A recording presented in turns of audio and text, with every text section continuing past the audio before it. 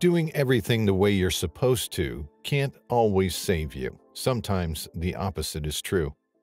This is the story of Renee Levow, a woman that had to forget everything she knew about black bears in order to save herself from a potentially fatal attack.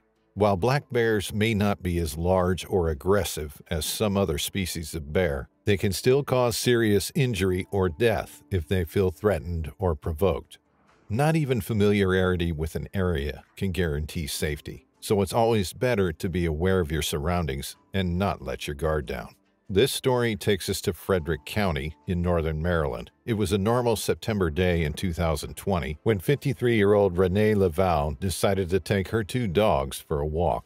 Renee's home was located on a 3-mile gravel road, a part of Gambrill State Park, a public recreation area located on the ridge of Catoctin Mountain. The state park has popular trails for hiking and mountain biking. Besides the trails, Gambrill State Park also has some astonishing views of the surrounding area. These views can be enjoyed from stone overlooks located on the 1,600-foot summit of High Knob. Gambrill State Park is a cozy little area with beautiful views and spectacular nature. There are some incredible wildlife viewing opportunities too. There are eagles and vultures, snakes and turtles, raccoons, beavers, and many other mammals. And of course, there are black bears.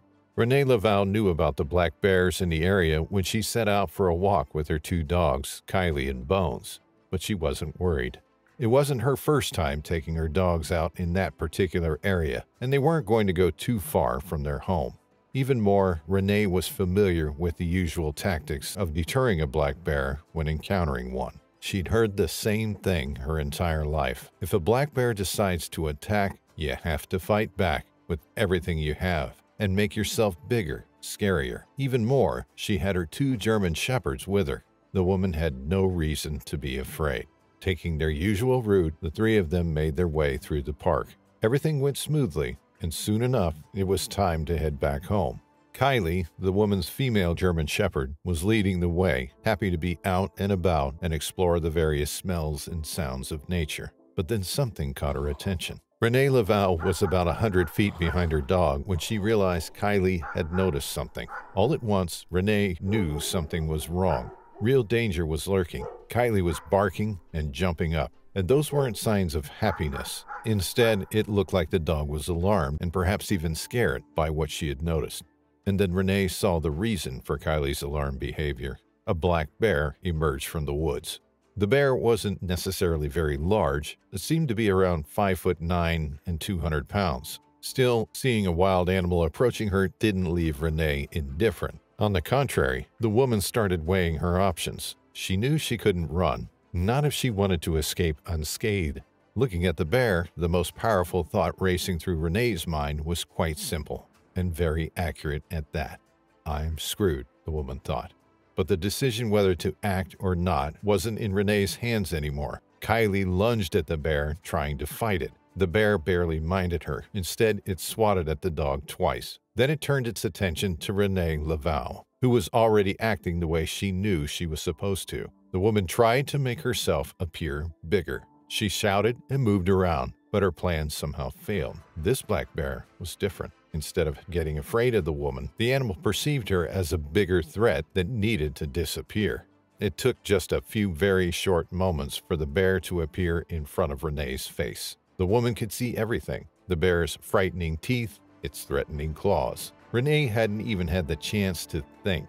The bear was so close to the woman's face, she could have touched its nose.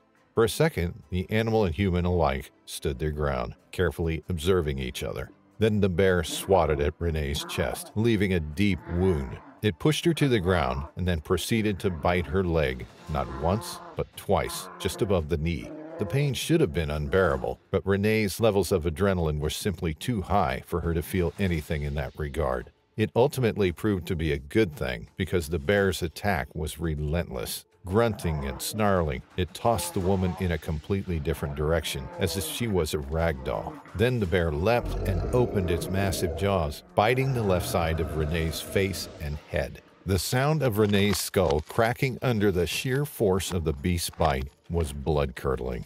A new wave of fear and nausea took hold of the woman, but there was no way for her to deter the next attack. The bear snapped its jaws again, biting the right side of Renee's face. There wasn't much time to think about anything, but the woman knew she didn't want to be bitten anymore. She was terrified, helpless, all alone.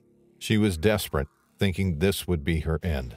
She didn't want to hear the crunch of her bones again. The mere sound of it was enough to add another layer of terror, if that was even possible. Renee Levow didn't know what to do, so she went against everything she'd heard about black bears. Trying to fend the bear off hadn't worked. The woman got the feeling that it was now or never. The bear was either going to kill her or leave her alone.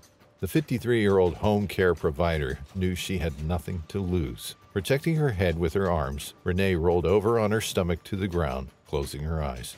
By then, blood was already pouring all over her face and body. The bear cautiously approached her, grumbling. It sniffed the woman's right ear, and then miraculously, everything went silent. There was no sound. It seemed like the animal had simply left, falling for Renee's deceiving move. But the woman was too scared to move or open her eyes. What if it came back? What if it hadn't left, and instead it was simply waiting for her turn again?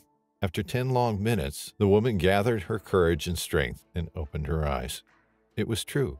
The angry bear was gone, and her dogs were at her side. Renee slowly reached down her body with her hands and got her phone out of her pocket and called 911.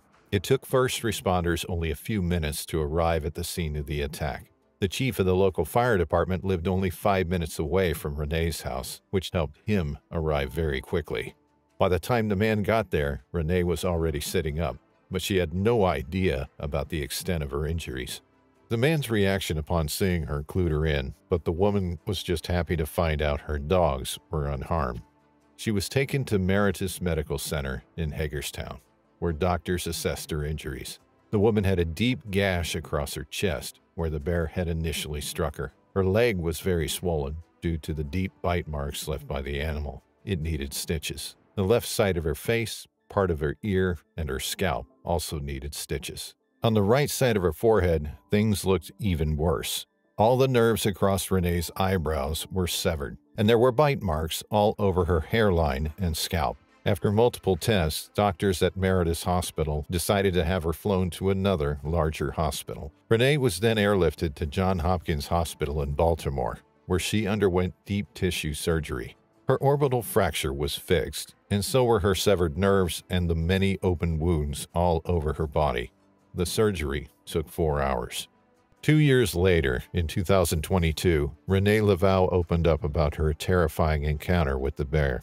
It took her 2 years to recover and for feeling in parts of her face and scalp to return. But the sensations aren't entirely how they used to be before the attack. Renee now suffers from PTSD after the attack, but she tries to overcome her fear by taking her dogs out on walks. It took months of therapy to get enough nerve to do it, but the woman doesn't want the incident to define her. She carries bear spray on any outing.